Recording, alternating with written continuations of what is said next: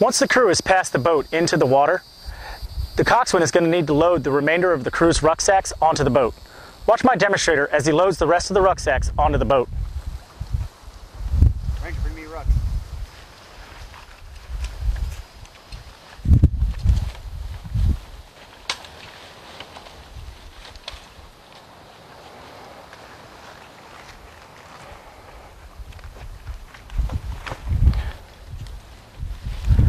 Notice that the coxswain places each rucksack into the boat with the frame of the rucksack facing towards the inside, and then clips it into the centerline tie-down using the D-ring that's in the center frame of the rucksack.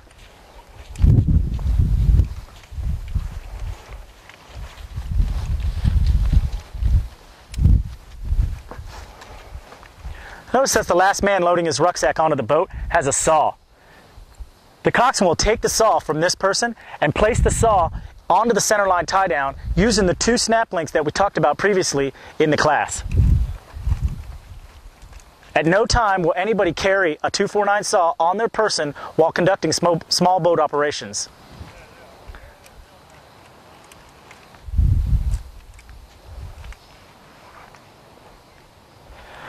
Once the coxswain loads all the rucksacks onto the boat, he's then going to need to load the boat himself and instruct his crew to enter the boat in reverse order. Watch my demonstrator as he loads the rest of his crew on the boat. Navigator, load the boat. 6 man, load the boat. 5 man, load the boat.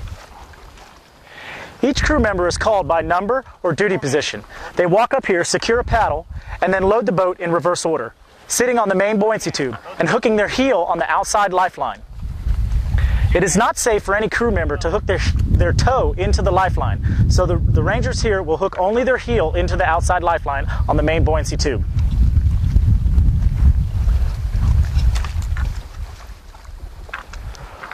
Once the machine gunner enters the boat, he's going to use the pads that we talked about previously in the class to put them underneath the bipod legs of his machine gun. Before the boat can be pushed off into the water, the machine gunner must also clip the snap link on the boat rope to the nearest D53 anti-corrosion D-ring on the main buoyancy tube.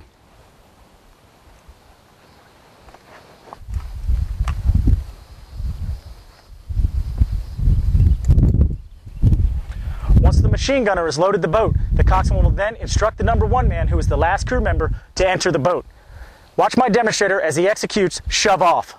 Number 1 man, shove off.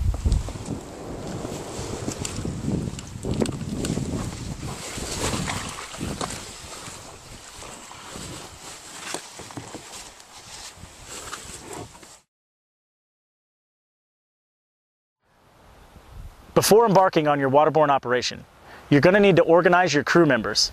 There are 2 methods of organization: long count and short count. Watch my demonstrator as he executes long count, count off. Long count, count off. 1, 2, 3, 4, 5, 6. Navigator, coxswain, gunner. The second method of organization is short count. Watch my demonstrator as he executes short count, count off. Short count, count off. 1, 2, 3, 4. Gunner. During long count, each member of the crew sound off with their respective number or duty position. During short count, each member of the crew sounds off with their buddy. The first pair sounds off with 1, the second pair sounding off with 2, and so on. Short count is used so that the coxswain can rest his crew in buddy teams, so that the crew members can drink water, check their maps, or receive back briefs.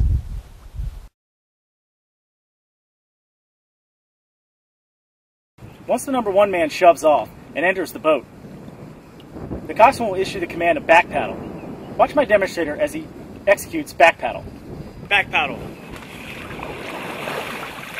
The entire crew will paddle backwards to maneuver the boat into the center of the stream or river. Once the boat gets into the center of the stream or river, the coxswain will issue the command of left side hold, right side give way. Left side hold, right side give way. This will turn the boat in the direction of travel.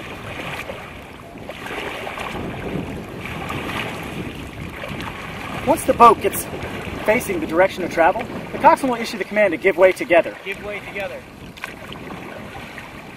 Upon the command to give way together, the entire crew will paddle forward, moving your boat down your body of water.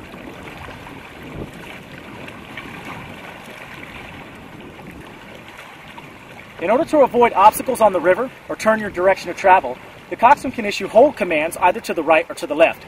Watch my demonstrator as he executes right side hold, left side give way. Right side hold, left side give way.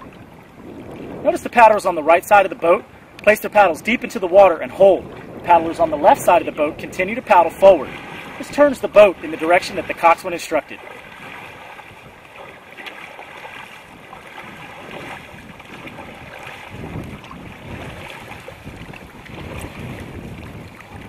Left side hold, right side give way. Notice the opposite. The paddlers on the left side of the boat sunk their paddles deep into the water and held, while the paddlers on the right side of the boat continued to paddle forward. This maneuver can be executed to avoid obstacles on the water or bring your boat into this debarkation site.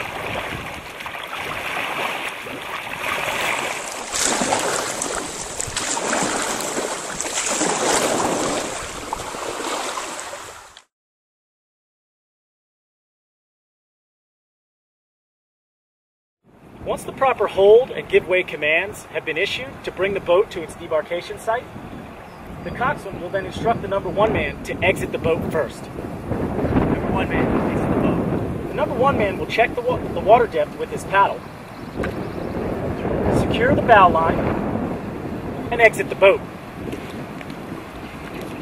Tying the bow line off to something on the shore so that the boat can't float away in the stream or current. And place his paddle down gently on the ground. Once the number one man secures the bow line to something on the shore, the coxswain can then instruct the machine gunner to exit the boat next. Machine gunner, exit the boat. The machine gunner will take his machine gun, disconnect it from the D-53 on the main buoyancy tube, and exit the boat, and go full security at the most likely avenue of approach. Once the machine gunner has exited the boat, the rest of the crew members can then exit the boat in chronological order.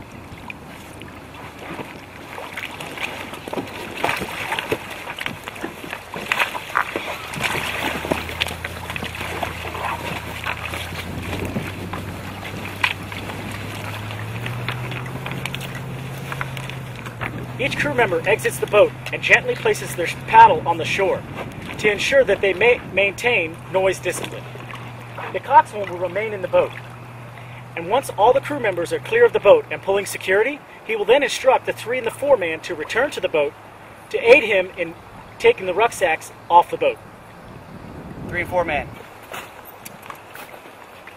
The coxswain will begin to disconnect the equipment that he put on the boat in reverse order.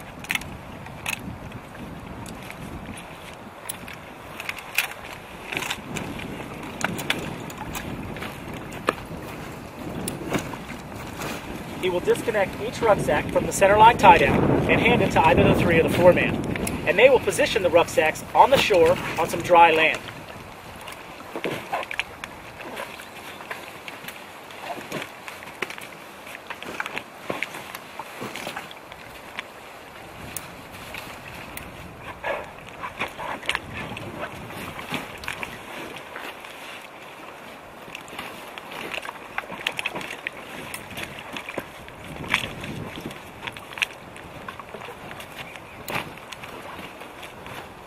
At the same time that the coxswain, the 3 and the 4 man are downloading the rucksacks from the boat, the men pulling security will, in buddy teams, one at a time, begin to take their life vests off. One man pulls security while the next man takes his life vest off. Once they get their life vests off, they will take their life vests one at a time, come up, place their life vests with the paddles on the ground, and retrieve their rucksack.